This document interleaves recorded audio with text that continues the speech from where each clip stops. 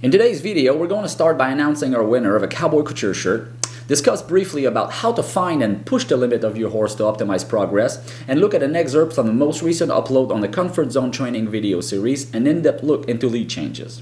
Also, stay tuned because further into the video, I will give you instruction on how to participate in the latest giveaway. Let's do it!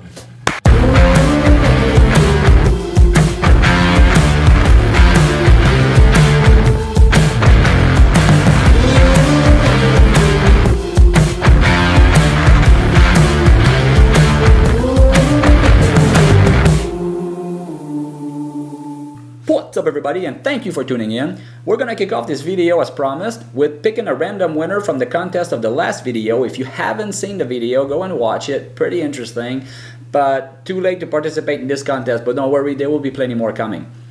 The contest in the last video was just needed to comment on this particular video, and I was going to pick a winner from anyone who commented, just because I want to have some interaction on the channel and I want to get to meet everybody. And so I really appreciate everybody dropping me a line, and so I went ahead and put your name in the list here on the commentpicker.com website, where you can just randomly pick a winner. So we're gonna start by making sure that our list is complete. Yes, it is.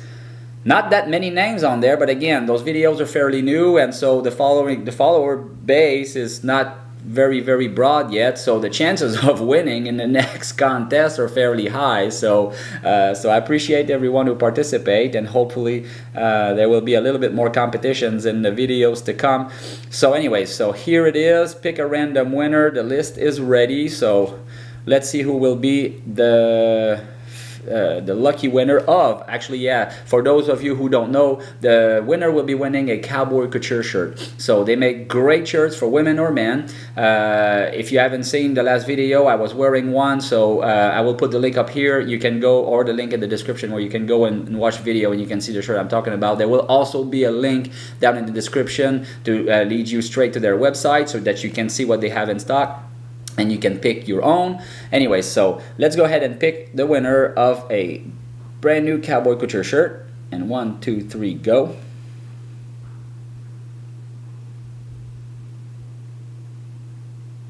Kimberly Tillman, awesome, congratulations. All right, well, I know you, Kimberly, so it will be easy to put you in touch with the right people and get you taken care of. And congratulations, thanks to everyone else for participating. So all right, on to today's topic. I was browsing Facebook the other night and I came across a video posted by CeeCoach. And for those of you who don't know who CeeCoach is, CeeCoach USA is a Bluetooth device that instructors and coaches can wear and communicate directly with a microphone and an earpiece to their rider. So it's just something that's I know people have been using phones and such things, but this thing is made for that. It's very effective, and it's very easy to use, and so it's been great. So anyways, if you've never seen anything about CeeCoach, go ahead and look it up. It's a great product. But anyways, I'm always curious, because the video started and this person was waiting. It was a live video, so this person was waiting on a trainer to come online and take some Q&As from some people that are there. I don't even know which discipline this trainer was from, and it took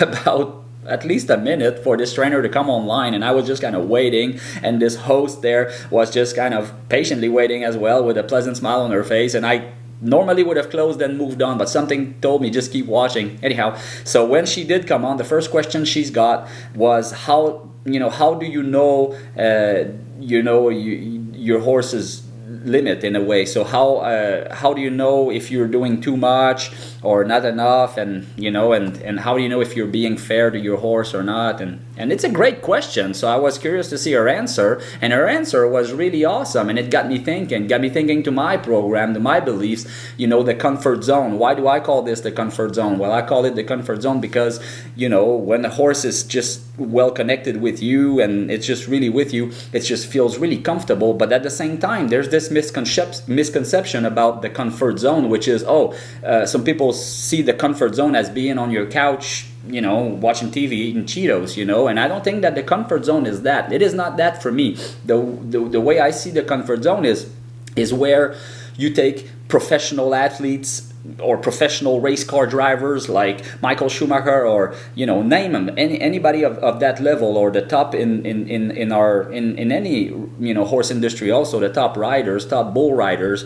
You know, when these guys are on, you know, are on their, you know, their best horse, or on the biggest bucking bull, or in their fastest cars, and they're at the race and they're going, you know, they're doing their thing to the maximum level of difficulty, this is when they are in their comfort zone, you know, and they've made this their comfort zone in a way. So the comfort zone is not only somewhere that you're comfortable, it's just making the uncomfortable, you know, your comfort zone. And so this is why I thought it connected well to you know, how do you find your horse's limit when you're training, and how do you know if you're being fair, and how do you push that limit, you know, without being unfair to your horse. And so her answer, and the way that I also see it, and that I think is a great way to put it, is, well, if you're always going to be conservative or afraid to venture or afraid to do something, then you're never going to really, you know, find that limit. You're never going to really reach that limit. So therefore, you're never going to really push that limit, and that comfort zone of yours is going to probably remain quite small, you know, quite conservative.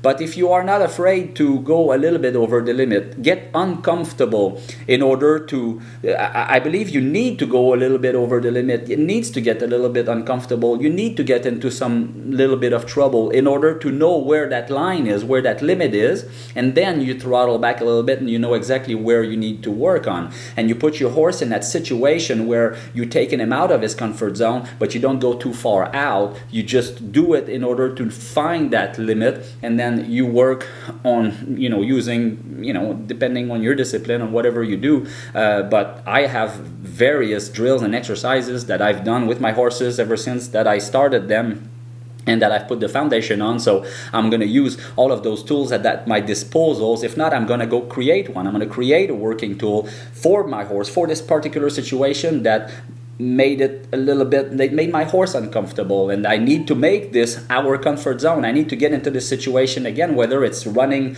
down 4th gear or 5th gear and sliding stop, you know, or whatever the situation.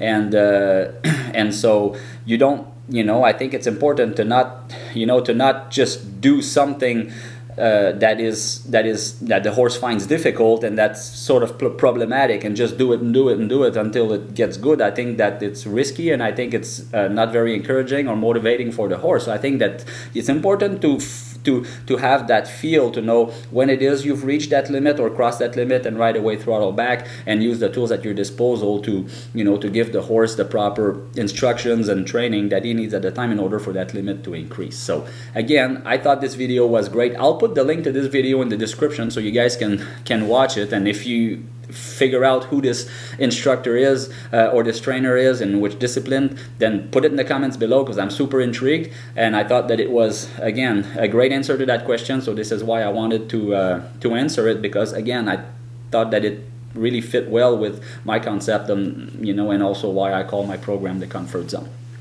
So second on the list, we spent all day yesterday, almost all day yesterday, recording. So we recorded a short 4-video series of about 20 minutes on side passing, which again, I just intended to do maybe a 5-minute segment on side passing. Didn't think that I had that much to say about it, and to be honest, I had to cut myself short because I could have kept talking about it. So, which was interesting because it's such a basic thing. But again, you know, after this explanation, I found that, you know, the horse that I thought would be the best and the most responsive to side passing, to really demonstrate what it is I'm talking about, wasn't as easy as I anticipated, and that made me think that, you know, a lot of the horses in the barn should be moving off my leg a lot easier. So next week, I know what I will be working on, that's for sure. And anyway, so, and then but this was just a short intro for the, you know, the bigger part of what we recorded. And we recorded, I think it's almost an hour segment on lead changes, because lead changes also a very, you know, basic maneuver. Every horse has to do it in pretty much every discipline. And it is something so simple to do when a horse is naturally leaded. So when you have horses from the start that can just change direction and just, you know, they don't even know what it is to fall out of lead or not change. And then this just makes your life so much easier, because then you don't have to worry about that. But occasionally you have the you know, the type of suckback horse, or a little bit more thick-skinned horse, or you know, or lazy or whatever. Those are usually the typical type, or, you know, 4-beaters, bad movers. You have some horses that'll be harder to change leads, and those will, you know, will be a challenge. And you want to be able to be ready when you tackle the lead changes, and you also want to you know, to create as much positiveness around the lead change as you can, knowing that it may not be their forte. So so this is why that something so basic and simple, and in some horses can take a week to train, while in others can take over a year. And I think this is why that this segment ended up being a multi-video series and multiple topics. And again, I only discussed 1 or 2 exercises about it. So let's take a look at a short excerpt from this video series, and we'll be back here in just a few. Okay, so now I'm going to demonstrate at the lope and the counter canter how I prepare and set up my horse for a lead change, and what it is that I'm looking for to make it as easy as possible for them to change leads.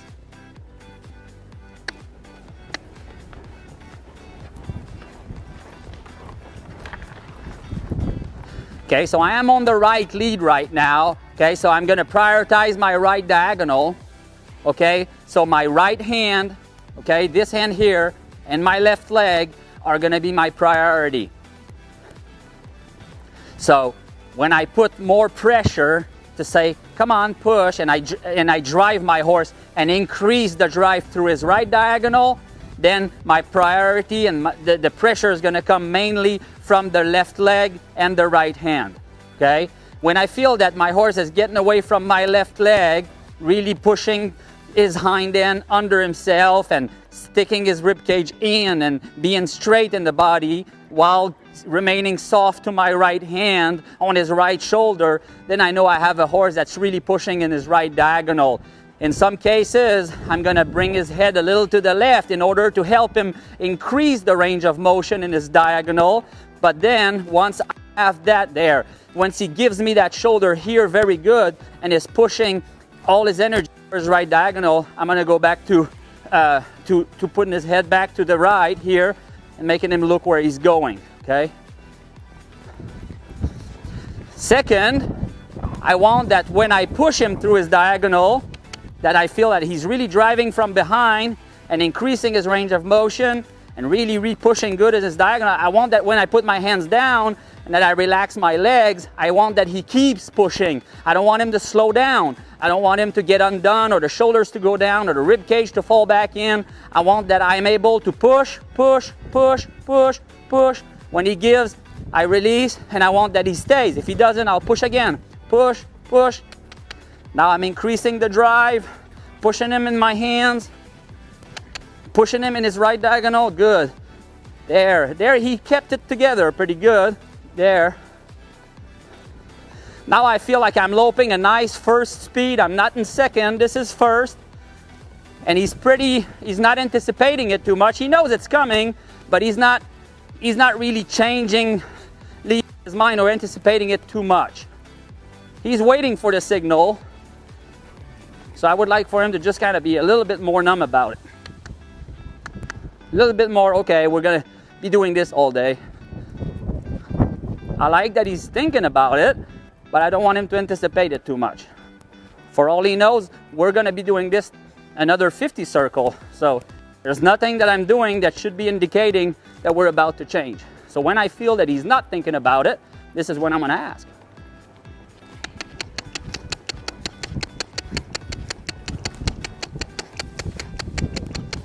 Again, I'm sitting a little bit more on my left butt cheek, okay? Sitting on my left pocket. My left leg is further back, and my inside leg is pumping forward, and, you know, encouraging them to have that forward motion.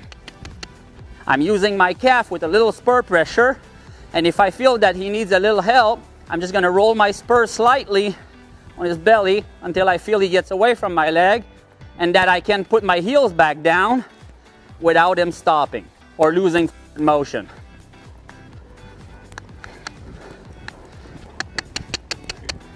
I think that now he's getting a little tired, but he's not thinking to change lead, so he's gonna be ready to do it.